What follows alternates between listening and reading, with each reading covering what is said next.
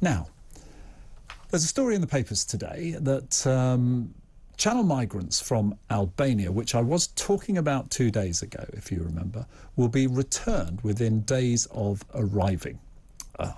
Many of you might go, heard that one before. And the detail is Albanian migrants who cross the channel will be returned to their country within days under what's called a rapid removal deal announced last night, the deal being with Albania. And from next week, Albanians who claim asylum, and this is the key point, after arriving illegally, i.e. across the channel in most cases, will have their claims assessed immediately to fast-track their removal. Now, those found to have passed through a safe third country will be deemed inadmissible to the UK asylum system, which, of course, will apply to anyone who comes across the channel because they will have come from France.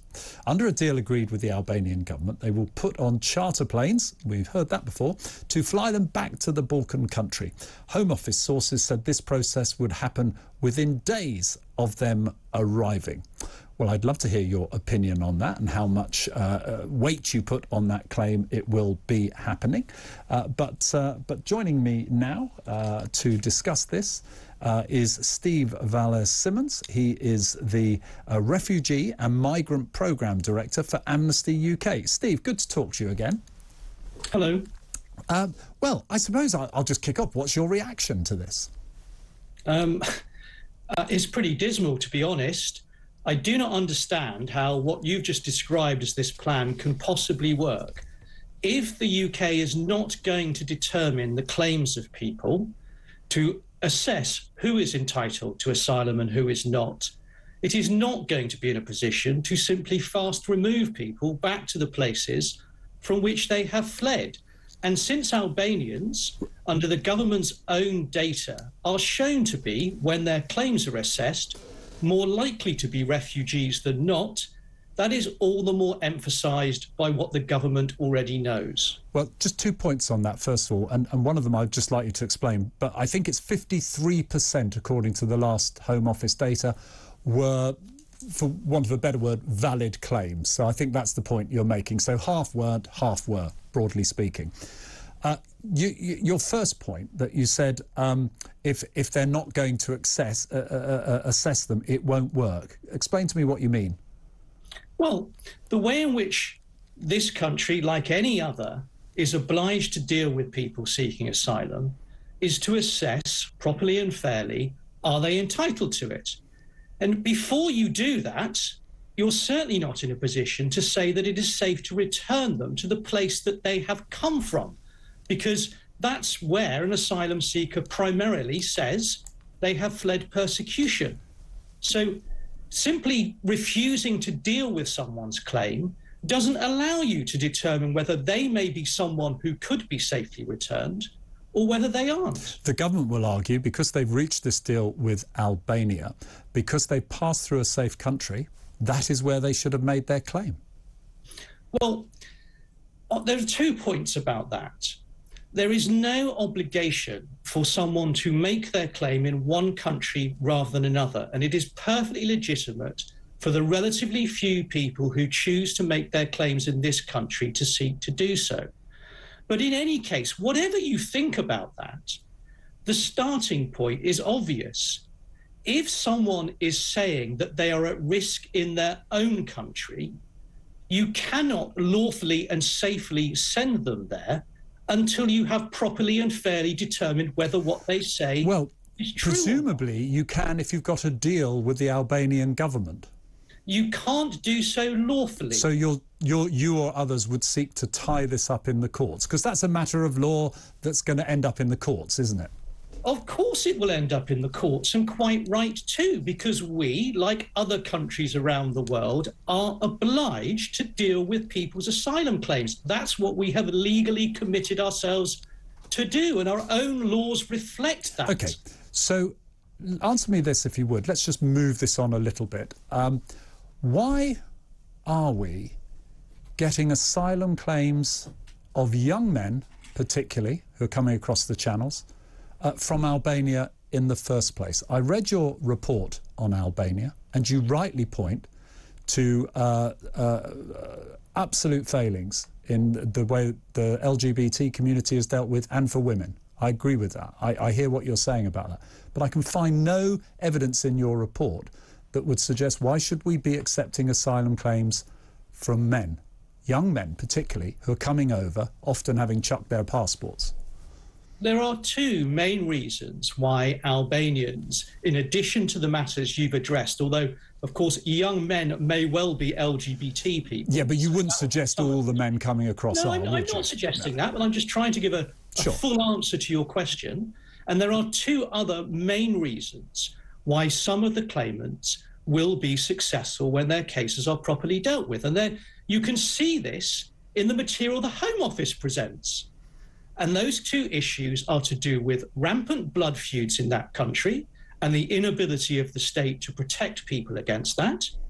And the other of those issues is human trafficking in and from that country. So people, for all the reasons that you've identified, and the two I have also identified, provide reason why people seek asylum. It's true that not everyone is entitled to it, but unless and until you decide someone's claim, you can't assess that. But surely, what is a blood feud? Tell me what that is. Is that a gang warfare? Is it a family warfare? What is that?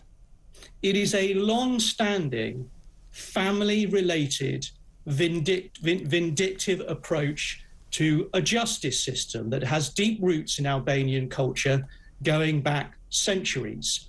And as all the information, if you look at Albania, will show, blood feuds are extremely dangerous. There is a degree of effort trying to address a major problem in that country because of this. Sadly so, it is not something that the government is able to get on top of at this time. Why should we be accepting people who come across a safe country, for example, having come from a blood feud in their own country? This is what I'm struggling with, particularly when the border force themselves are now saying that they're on the receiving end of a lot of violence from people who are coming, Albanian arrivals who land in the Channel. This is Lucy Morton from the ISU Union saying members have seen and reported this increase over the last few months. That she highlights that many of them are coming over with clearly a criminal icons on them. She talks about tattoos from the criminal system, evident from the criminal system in Albania, and they are dominating the number of people who are coming over. Now, they may be, they clearly, whether they have identity or not, I don't know, this report doesn't say. But on those grounds that there are effectively blood feuds, for example, going on in there, why would that even be considered a case for asylum, particularly when the British people are rightly in a grip of a crime wave in drugs, not least where the Albanians have a huge grip on crime in this country, on the cocaine trade particularly. And these people are coming over with what are, frankly, looks to be half of them spurious claims. Well, as I've said, when the Home Office decide claims, and this has been so for well over a year now, of Albanians, more often than not, it determines the person is entitled to asylum, is fleeing for their life. Why should we provide asylum? Because we are duty-bound in law, and it is the moral thing to do, not to expel people to places where they are likely to be killed or tortured or otherwise very seriously harmed.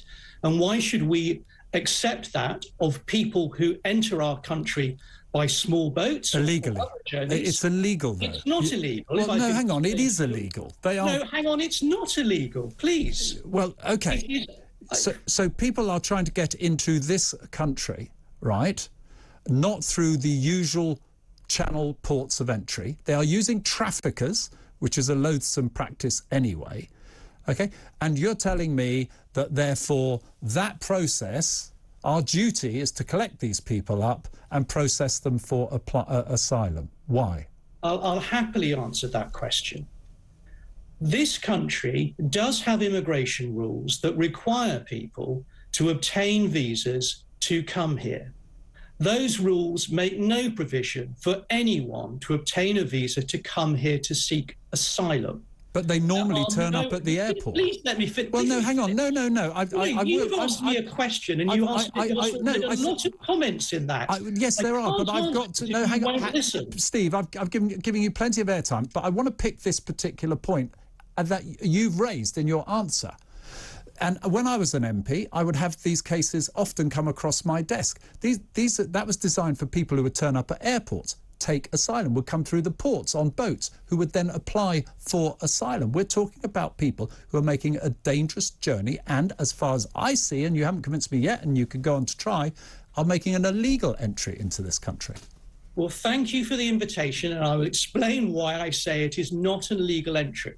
The first thing to note, you do see different routes to this country now than you have referenced when you were an MP, and that is in large part because the routes that you have mentioned have been shut down. So people cannot come to claim asylum by those routes. No, and that's deliberate. Please let me finish. Well, it's worth pointing out that's deliberate.